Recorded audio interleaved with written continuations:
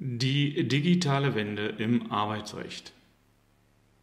Willkommen bei Einfach, Recht, dem Podcast rund ums Arbeitsrecht.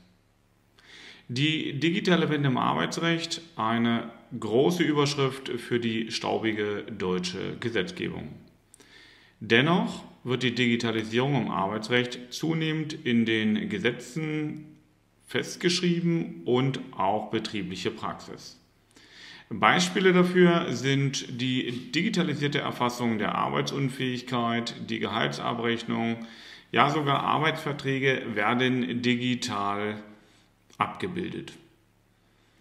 Dass in den meisten Unternehmen noch am Papier festgehalten wird, liegt jedoch nicht an den gesetzlichen Regeln. Vielmehr halten die Unternehmen an dem Althergebrachten fest, gleich dem Spruch, das war doch schon immer so. Tatsächlich bestehen in dem individuellen Arbeitsrecht, also den Beziehungen zwischen Arbeitgeber und Arbeitnehmer, nur für Ausnahmen formal bindende Vorgaben. Das gilt insbesondere für die Formvorschrift bei der Kündigung des Arbeitsverhältnisses, gemäß § 126 BGB. Hier ist eine wirksame Kündigung per Mail oder WhatsApp nicht möglich. Weit überwiegend gilt aber im Arbeitsrecht das Prinzip der Formfreiheit. Die gesetzlichen Ausnahmen davon, die gilt es für den Unternehmer und für die HR-Abteilung zu erkennen, insbesondere bei befristeten Arbeitsverträgen, bei Aufhebungsverträgen. Da gibt es also so einen kleinen Blumenstrauß. Ansonsten ist der Arbeitgeber der Zukunft frei in der Gestaltung effizienter Abläufe. Diese Ausnahmen von der Formfreiheit sind es, die bei den aktuellen Regelungen durch den Gesetzgeber reformiert werden. Eine solche Ausnahme ist Thema dieser Podcast-Folge.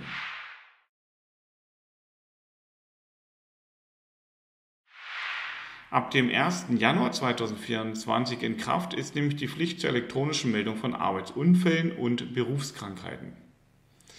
Der Hintergrund ist, dass zuvor Arbeitsunfälle und Berufskrankheiten mittels dem klassischen Papierformular erfasst und dann an die Berufsgenossenschaften und Unfallkassen gemeldet wurden und auch noch werden. Dieser Prozess war oft langwierig und auch fehleranfällig. Die Novellierung der Unfallversicherungsanzeigenverordnung bringt eine digitale Wende, die die Effizienz steigern und die Bearbeitungszeiten verkürzen soll.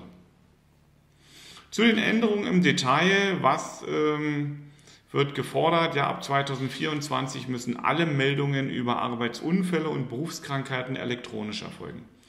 Diese Neuregelung zielt darauf ab, dass die Prozesse beschleunigt werden und auch transparenter gestaltet werden. Es gibt in diesem Fall eine Übergangsfrist bis Ende 2024, während der Meldungen noch in Papierform eingereicht werden können. Diese Frist ist besonders wichtig für kleinere Unternehmen, die möglicherweise mehr Zeit benötigen, um ihre Systeme anzupassen und umzustellen.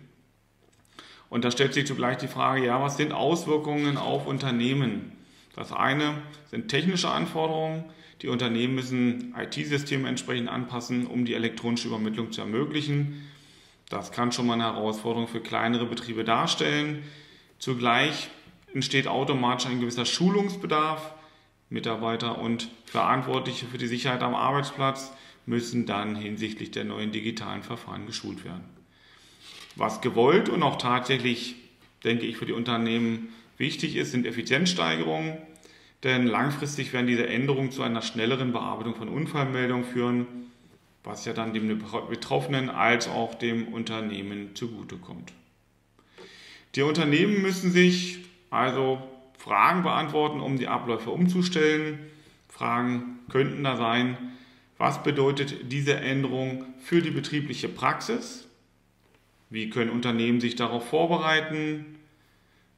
Welche Abläufe müssen umgestellt werden? Was muss an technischen Voraussetzungen geschaffen werden? Und welche Herausforderungen könnten insbesondere dann auch für kleinere Betriebe mit einem schlankeren Verwaltungsapparat warten? Die Umstellung auf die elektronische Meldung stellt einen wichtigen Schritt in Richtung Digitalisierung im Gesundheitsmanagement dar. Ein Begriff, der immer mehr auch in den HR-Abteilungen der Unternehmen Rückhalt findet, weil Mitarbeiterbindung, Mitarbeitergewinnung eben gerade auch mit diesem Gesundheitsmanagement zusammenhängen, gerade in Zeiten doch weit erhöhter Arbeitsunfähigkeiten als in den letzten Jahren. Und deswegen gilt auch hier, Unternehmen sollten diesen Prozess als Chance sehen, ihre internen Abläufe zu überprüfen und zu optimieren. Bereits § 5 Arbeitsschutzgesetz gibt ja den Unternehmen auf, regelmäßig eine Gefährdungsbeurteilung im Unternehmen zu integrieren. Die Umsetzung dieser Verpflichtung und die Abläufe können unter Entbindung oder Einbindung vielmehr aller Mitarbeiter digitalisiert abgebildet und dann ausgewertet werden.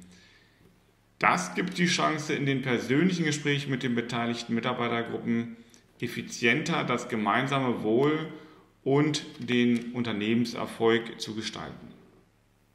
Fazit: Die elektronische Meldung von Arbeitsunfällen und Berufskrankheiten ist ein durchaus spannendes Beispiel dafür, wie digitale Transformation das Arbeitsrecht und die betriebliche Praxis beeinflusst. Es zeigt, dass rechtliche Änderungen auch Chancen zur Verbesserung und Effizienzsteigerung bieten können.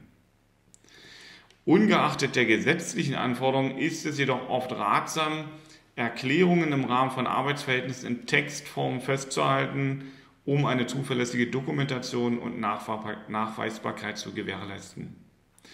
Bei der Digitalisierung von Arbeitsbeziehungen sollten klare Richtlinien für die Kommunikation zwischen Arbeitgeber und Arbeitnehmer festgelegt werden, um dann den Erfolg digitaler Prozesse zu sichern. Allerdings stellen gesetzliche Vorschriften nach wie vor eine Herausforderung für umfassende digitale Lösungen dar, da sie einen Bruch in der Medienkette erfordern. Die Digitalisierung im Arbeitsrecht schreitet zwar voran, jedoch bleibt es angesichts der rechtlichen Rahmenbedingungen und Formalitäten eine komplexe Aufgabe, einen Ausgleich zwischen Fortschritt und bewährten Prinzipien zu finden.